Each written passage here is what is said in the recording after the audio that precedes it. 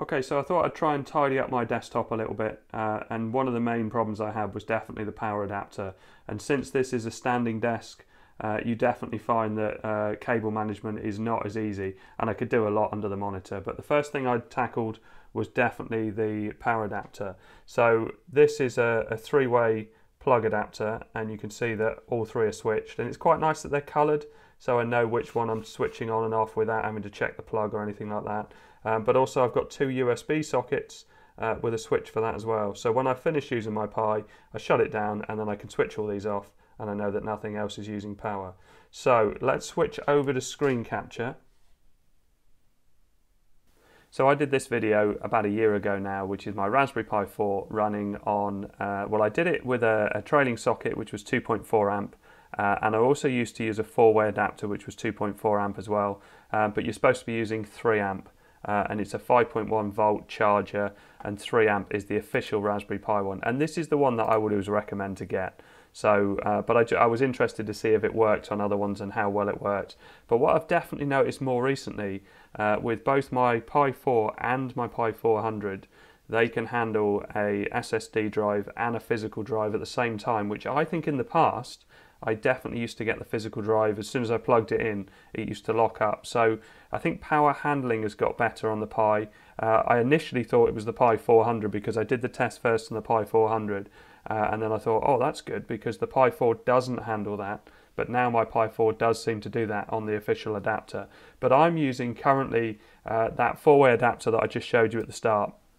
So it's this one here, and you can see that it's got the 4 sockets and importantly the 2 USB sockets. They've got quite a lot less power than the official Raspberry Pi adapter, only 2.1 amp, but this is what's powering my Pi at the moment, my Pi 400. It's not overclocked, it's running at the standard clock speed, and it's running from an SD card. Obviously the more things you plug in, the more things are going to take from it, so I really haven't got anything plugged in here apart from a little mouse dongle. And that's the only thing that's taking any extra power. But if I go into NeoFetch, you'll see how long this has been up and running, and I had left it playing videos for more than an hour, so it's an hour and 27 minutes it's been up and running before I started doing this video. So the Pi is very efficient, doesn't take a lot of power, but if you are plugging in lots of other things, so on the Pi 400 you might want to plug in a USB sound card, well that's going to take more power from it. So then I would say your best bet is definitely to still go for the official Raspberry Pi adapter. I've got the black one, but it's the same power, the same setup and everything, but I do find it to be a very reliable adapter. The other one I did in the test, if I flick through it, let's just pause that so we don't get any audio.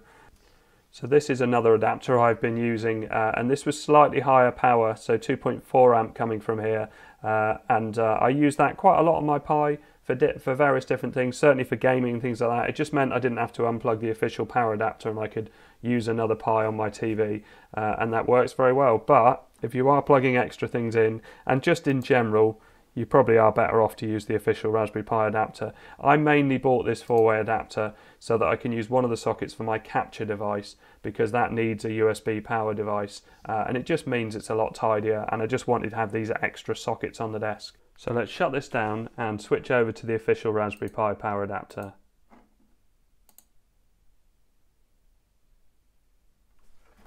So I need to take out my SD card, and if you saw some of my previous videos, I'm using a piece of paper to hold that in place because I don't need the SD card for the next bit of this. I can unplug this one, which is the USB that was coming from my 4-way plug adapter. I'm going to plug back in the official Raspberry Pi USB-C adapter. So I've got that on this plug, so it's the blue switch to switch that on. So I also need a few drives, so I think what I'll do is plug in my M.2 drive, because I think this takes a bit more power than an SSD drive. So that's plugged in, and I'll boot it up and then plug in the physical drive. Okay, so now Ubuntu is loaded up. Let's plug in my physical drive, and this is a 500 gig Toshiba drive, which has got a load of Damasso's ROMs on there for use with RetroPie, and I can hear that spin up, and I'm just going to switch back into screen capture now. Okay, so all the sockets are taken up on my Pi 400 now, so I've got my mouse plugged in, I've got my physical drive, and I've also got my M.2 drive, which I think takes more power than the SSD drives. I have done this test with an SSD drive running the operating system to work fine, but just to show you, if I click on the 500 gig drive, we can see that I've got RetroPie mount. Oh, this is the one I use for Recalbox. So the 750 one I use for RetroPie, this is the one I use for Recalbox. And so if I go to ROMs, you can see that I've got a load of things in there. If I go to, say, PlayStation, one of my favourite of the old systems, takes a bit longer to load up than an SSD drive, but you can see loads and loads of ROMs in there. So let's do the same thing with my Raspberry Pi 4, just to show that that also, from the standard Raspberry Pi adapter, can power a physical drive and an M.2 drive. You can also plug an SD card in, and you can write from, say, this operating system to an SD card as well, or image an SD card, all with this plugged in. It still works. Okay, so this is my 8 gig Pi in the cluster case, not using any extra active cooling. I'm just using the 52 Pi Ice Tower cooler, and so it's just passive cooling because I don't want to take extra power from the hard drives. I've got my Ethernet plugged in, I've got my mouse keyboard plugged in, so let's plug in the M.2 drive and boot from that and switch on the blue switch. I do like having these coloured switches so I know which one I'm turning on and off. Okay, so that's booted up, so let's plug in the physical drive into the other spare USB 3 socket. I can hear that spin up, and I can see that it's come up here, 500 gig drive and 500 gig. And let's try plugging in another SSD drive just for fun. So let's see what happens if I plug that one in. So this will have to go into the USB 2 socket. What's happened in the past if I plugged in too much is the mouse had stopped working. Well, that seems to be working. Yeah, that's read the drive. So there's the 32 gig drive, there's the 500 gig drive. Right, I think I'll switch into screen capture for this because you can see what's going on. So everything looks to be working all right. If we start up something like gparted, this will show us all our disks.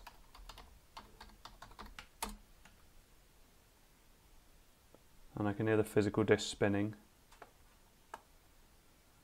Right, so we've got the M.2 drive that it's running from, we've got the 500 gig physical drive, and we've got the SSD drive all plugged in.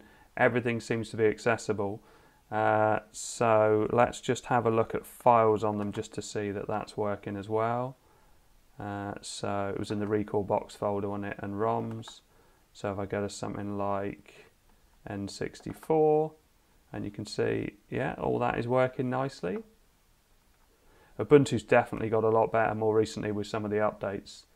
And now this is the, I don't even know what I've got on here. So I must have written an operating system to this, but I don't know without looking. Oh, it looks like it was a berry boot test, right? Okay, well, more about that in either yesterday's video or tomorrow's video, depending on which order I release these videos. So if I also was to plug in an SD card, crikey. So I'm putting an SD card in the slot and see what happens there, because I guess that must still take a little bit of extra power. Yeah, it's found a boot partition. This is the SD card that I've got running berry boot. So if I go into gparted, again, pop in my password.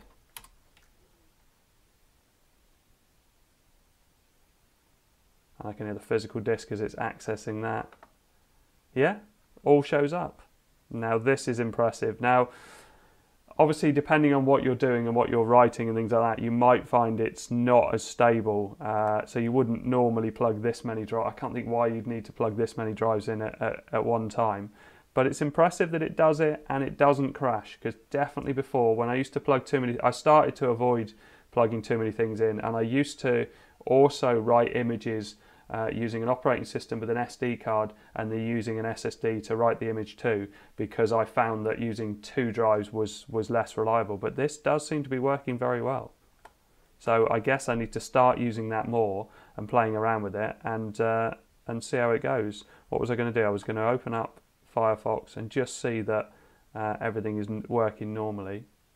So if I go to YouTube and let's just click on something here, just click on this one, just play a little tiny bit of that. Yeah, seems to be working absolutely fine. Okay, so I don't know at what point this improved. There was that big EEPROM update, and maybe they've done something with power management or how it deals with external drives, but yeah, this is impressive. Okay, so I hope this all helps. Thanks very much for watching. Please like and subscribe.